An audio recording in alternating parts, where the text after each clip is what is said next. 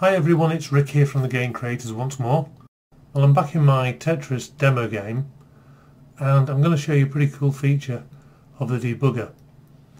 First I'm just going to go to Preferences and turn on debug, try to bring the app to the front. Well, I'll just run the game in debug mode because debug runs the player like so, and if I break it now, you'll notice this window stays in front. Because sometimes you want to see what's happened when you break into the game through the debugger. Now, we have some values here for logo X, logo Y and scale. I need to determine where this logo is and how big it is. So if I just continue the game, but put auto update on, then I do this, you can see I can position the logo. That's in the x-axis. If I click on this icon, I can change this one.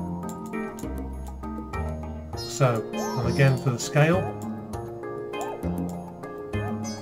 So let's say I just want to make it a bit smaller. Move it over to the X a bit.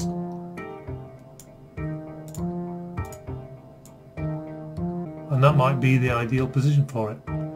So you can see visually it's really easy then to get your values that you need rather than just guessing if you're typing in the code. Let's take a deeper look at the features of the debugger. At the top here where the icons are, you've got compile, run, broadcast and debug mode. So I've written a little program here to illustrate some of the debugger features. What I'm going to do is set a breakpoint. So where $, this variable here, is set to equal my name, Rick, I'm going to put a breakpoint. And I'm going to highlight that variable, right click on it and add to watch. If we go to the debugger tab, we can see that $, will be watched during the debugging process. So when I run this code, the program will run and then it should break at that point. Run debug. The program has broken here, but this variable is not yet set. So we just do one step. We can see $, now equals Rick. Do one more step and $, equals $, plus banner, and you can see that the string has changed. Again, another step. We can scroll over and see the full string. Step again, and it's even longer. So that's quite straightforward, quite simple. Now I've got a piece of code that creates an array that holds 9 numbers. It's called matrix, and we're going to have a little for next loop that counts from 0 to 9 because arrays do start at 0, so you actually end up with 10 numbers.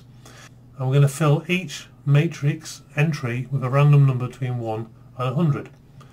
So I'm going to remove that breakpoint and I'm going to put the breakpoint here now at line 25. And I need to watch matrix. So if I scroll the full name there, add it to the watch list, you can see that it's set up there. So let's turn off debug mode and rerun it again. So we've stopped here. We can see that the string has been set. We step through. Now look, matrix is now showing. I can open up and I can see all 10 items within matrix. So now we're going to assign a random number into the first entry, and there you go, 80. And if I keep stepping through the loop, the next one, and the next one, and if I put a breakpoint here, turn off that breakpoint and continue, all of the entries get a random number between 1 and 100. Okay, let's close that up. Let's remove that breakpoint. Now we're going to set up a multi-dimensional array called matrix 2. I'm looking at what's at matrix 2 index 0 and what's at matrix 2 1 index. So again, let's put a little breakpoint there, rerun the debugger from scratch, and then we should be able to open up and see that these numbers have been placed in like so. Now what's pretty cool is Again, if I stop the debugging, get rid of the breakpoint and wrap a do loop around this piece of code and rerun. Okay, what we can do is we can turn on auto update, and now the program's running but the debug is reporting what's happening to these values live, and we can slow down the update to 30 FPS, 10 FPS and 1 FPS, so you can really fine-tune your debugging as you're working through.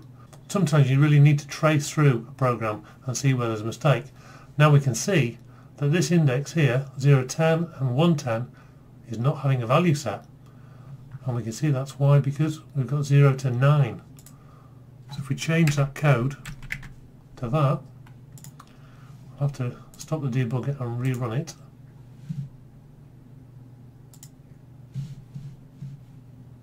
Turn the auto update on again, and there you can see index 10 is now being set. You can close these up and open them at will. Okay, so let's get rid of the do loop, because the debugger also works for types. A type is a structure of data. This one's called record, and then I set up a variable called data using that structure. I fill in a couple of names and a couple of ages. So we just take that,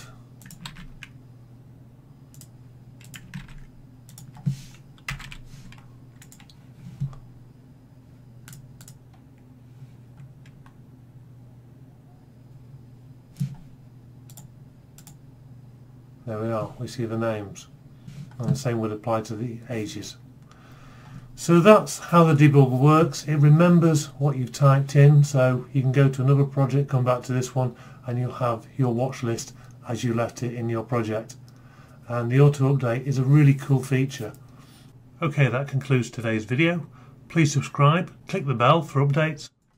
If you'd like to learn more about our pre-order offer coming up in March, then sign up to our newsletter on the Game Creators website here. Bye for now, and thanks for watching.